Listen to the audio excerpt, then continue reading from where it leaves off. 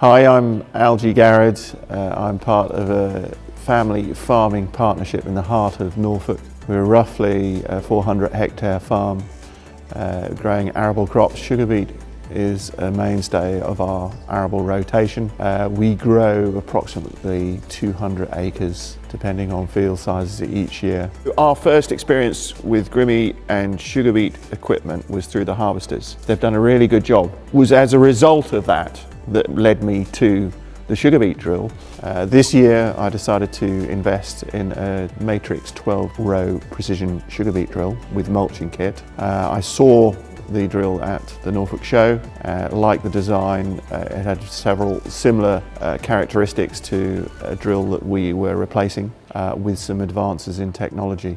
What attracted us to the drill was the mulching kit, isobus linking, auto sectional controls shut off to help us save seed and perhaps get away from the need to tractor hoe after drilling.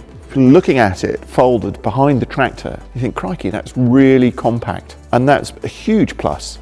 And I mean, this folds incredibly tightly, and that's a big plus when you are going down roads that have not been hedge cut effectively, and that's a real big plus. It's very compact, and so the designers have done a hell of a job. So far, we have drilled our crop in excellent conditions. This year has been great conditions to drill in. What we have found with the drill, it's easy to operate. Mulch kit enables us to deal with surface trash as a result of using cover crops before sugar beet. We minimum tillage on light lands, having applied poultry manures, and then drill either directly or after a secondary cultivation. What was a real eye-opener with this was that the extra weight and everything with all the units and the kit on it, the units stay absolutely stationary through even quite a rough seedbed. And it gives you that confidence to start increasing your forward speed. The attractiveness of linking the isobus, the tractor with a drill, with more precision, and it was plug and play. And the operator is familiar with the screen. It's worked seamlessly, and that was a great relief because it doesn't always happen. It's nice when it does, and it has done, and it's linked very well. My operator is very happy with it. And combined with the mulch kit and better seed placement as a result of stability of the units, being an eye-opener, and the most obvious thing is when you're walking behind the drill on a seed bed that is rough in terms of just after a sumo, where there's quite a lot of ridges and you're relying on little clod deflectors to level your seed bed.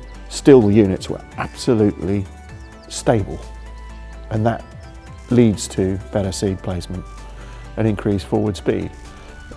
We've not explored that yet to the maximum, but the stability of the units gives you confidence that you would be able to increase the forward speed because there's no coulter bounce. The mulch kit certainly creates a groove for the units to follow, clearing out some of the clods, certainly cutting through some trash. That appears so far, and the crop is yet to emerge, but the drilling period was a really comfortable period, and the drill really performed how we hoped it was going to perform. It was notable when scratching around to find the seeds. The placement was very precise. On a consistent seed bed with consistent placement, we would expect to see consistent emergence, a growth stage, and that's quite important to avoid herbicide damage, etc.